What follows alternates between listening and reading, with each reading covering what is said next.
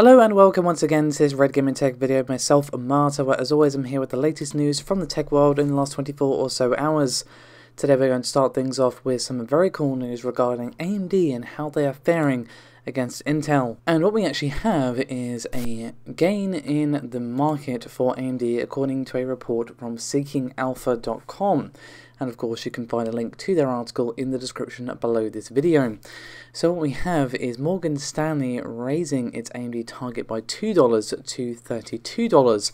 And the reason for this is apparently the company's, quote, remarkable position to grow its market share against both Intel and of course Nvidia, because while we talk a lot about how well they've been doing against Intel, Nvidia are also definitely on AMD's radar, of course. And according to the analyst Joseph Moore, they're likely to, quote, gain share in every segment next year, while critically reducing that R&D cost.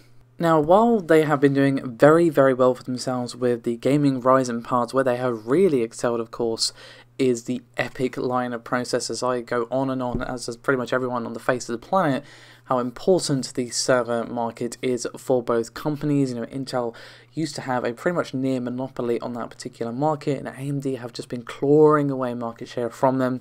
And while Intel are, of course, still in the lead, you know, they're not exactly happy about losing all the important market share to their direct competitors. So, speaking of AMD and Nvidia, we actually have some news next from Nvidia and the GTX 1660 Super. And if a recent leak is to be believed, the specifications for the Super graphics card have been confirmed, as they were listed at a Chinese retail outlet, JD.com, which was then helpfully tweeted by Momomo, of course, on Twitter, whose name you should be very familiar with by this point. They have been the source for a lot of key information that has been pretty much on the money. So, as I said, we do see a listing here for the Super cards, and according to the specs we see on JD.com, we see 1408 CUDA cores, so 14,008, 80 texture mapping units, and 48 raster operation units. As for the clock speed, however, we do see 1530 MHz base and a 1785 MHz boost, and we would see a significant upgrade on the memory front in the form of GDDR6, which of course is not present on the GTX 1660 vanilla. As for the speed of the memory, it is going to be 14 Gbps dies, and it's going to be 6 GB of GDDR6 on a 192-bit bus for 336 GB a second. Of course, there's still the all-important question of how much this particular graphics card is going to cost. And unfortunately, it would just be speculation at the moment, but of course the GTX 1660 vanilla is $229 and the Ti is $249. I could see them still offering the vanilla, perhaps the Ti, but I think they would have to reduce the price and obviously probably offer the Super for around the price of the original cards, which is kind of what we have seen done in most cases across the Super lineup, but we'll have to see what Nvidia decides to do in this particular instance. So, is this legit? The answer is probably yes. If not, this image is extremely convincing, but given the image that we see here and how it lines up with some previous images that we saw, my money is on this being pretty accurate, but of course we'll have to wait and see what happens there. But we have yet more from one of AMD's rivals today, this time being Intel, as we have some information on an i5 Comet Lake CPU. So what we have this time around is a listing for this particular processor, on Sysoft Sandra. And we can see this Comet Lake processor isn't actually listed as an i5, but looking at the specs of what we can see here, it would actually make sense for it to be an i5 as an educated guess. But what we do see 100% in black and white at the time of recording is 6 cores and 12 threads. So what's also interesting is that we only see the base clock mentioned, which is currently shown at 2 GHz. So this is most likely an engineering sample, and we also see 3 megs of L2 and 12 megs of L3. So again, we can probably expect these specs to change as Intel tweak and work on this particular entry into the Comet Lake line. But what is obviously interesting here is the 6 cores, 12 threads. So even on the seemingly lower end in this particular case, we are still seeing that all-important multi-threading being present, which obviously lines up with the rumors that we would be seeing that across the whole of Comet Lake, no matter which SKU you ended up purchasing, i3, i5, i7, or what have you. So I think the main thing we can take up from this is that Comet Lake is continuing to look very, very interesting across pretty much all of the leaks and benchmarks that we've had so far.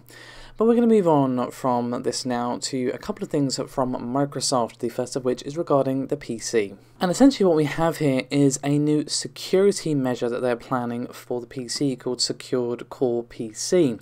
So this is aimed to be at the firmware level, and Microsoft have basically said that firmware level attacks are pretty damn difficult to tackle, as they give hackers deep access to the system, and they have been working alongside various companies in order to achieve Secured Core PC. They've been working with Intel, Qualcomm, and other OEM partners, as well as AMD, and basically they see a combination of OS, hardware, firmware protection, and identity to basically try and combat the current vulnerabilities we have in the BIOS and, of course, the UEFI firmware.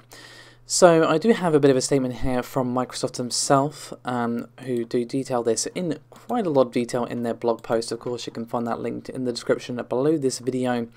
But they do say, quote, using new hardware capabilities from AMD, Intel, and Qualcomm, Windows 10 now implements System Guard Secure Launch as a secured core PC device requirement to protect the boot process from firmware attacks. System Guard uses dynamic root of trust for measurement, or DRTM, capabilities that are built into the latest silicon from AMD, Intel, and Qualcomm to enable the system to leverage firmware to start the hardware, and then shortly after reinitialize the system into a trusted state by using the OS bootloader and the processor capabilities to send the system down a well-known and verifiable code path. If you're looking for a pretty damn decent write-up on what this actually means in clearer terms, there is a pretty damn good article on Wired.com, so go check that out, as they do explain it fairly swiftly and kind of untangle all the techno jargon that is currently in Microsoft's blog post. So you can find that link there in the description below this video, as well as Microsoft's blog post if you feel like reading the source material. But essentially the TLDR is the hardware and the software are going to work together better to help prevent these sorts of attacks from occurring. And Microsoft already utilizes the similar technology on their Xbox consoles, which of course are locked down much tighter than your average PC. So they're basically taking what they've learned from Xbox and applying it this time to the PC platform. Speaking of Xbox, we're actually going to finish things up with the Xbox Scarlett. So, we of course have been talking a lot about what's going on with not only this console, but of course Sony's offering as well. And we have seen comments in the past from Microsoft about how they're going to be pushing for higher frame rates with this particular console, as well as of course higher resolutions. But we have some very interesting comments from Aaron Greenberg, who spoke with Xbox Official Magazine, and he basically said that the significant upgrade we see from the Scarlett versus the Xbox One or even the Xbox One X will enable developers to basically not have to worry about making a compromise on frame rates. So he said, quote, but with the next gen, I think you'll see a big upgrade in the CPU because we really want to make sure that you don't have any compromises with the frame rates. Yes, we can do 4K, but we can also do 120 frames per second. So I think that type of capability will be something that people don't see today. So this sounds pretty damn promising, as I'm sure you'll agree. I mean, I've discussed this many times now, how the Xbox One X was great, and I really wish that more companies had done what we saw with Rise of the Tomb Raider and Shadow of the Tomb Raider, where you could either have, increased resolution or increased frame rate. But it sounds like, hopefully at least, we'll see that developers not have to make that choice, that they can offer both as best as they can actually get out of the machine, of course, to the best capability of their skills as well with the development. Obviously, this is all marketing talk, so do take it with a pinch of salt, but it's definitely going to be interesting. This is not the first time we have seen comments to this effect that the CPU upgrade is going to be huge for this particular console versus the last generation. I think we can all agree though that the next gen consoles are going to be very, very interesting, and we'll finally see, hopefully, 60 FPS become the standard on console, because that is the main frustration when playing a console exclusive. I've expressed many times my desire to play Bloodborne, for instance, at a proper frame rate, but unless we get a PS5 version, that's probably never going to happen. So hopefully we won't see that situation repeated again with the next generation, with exclusives that would, you feel like they would flourish more on the PC platform, but never will, due to them being exclusive to one system or another. But regardless, that is me done for this video. Thank you so much for watching. I'll see you next time.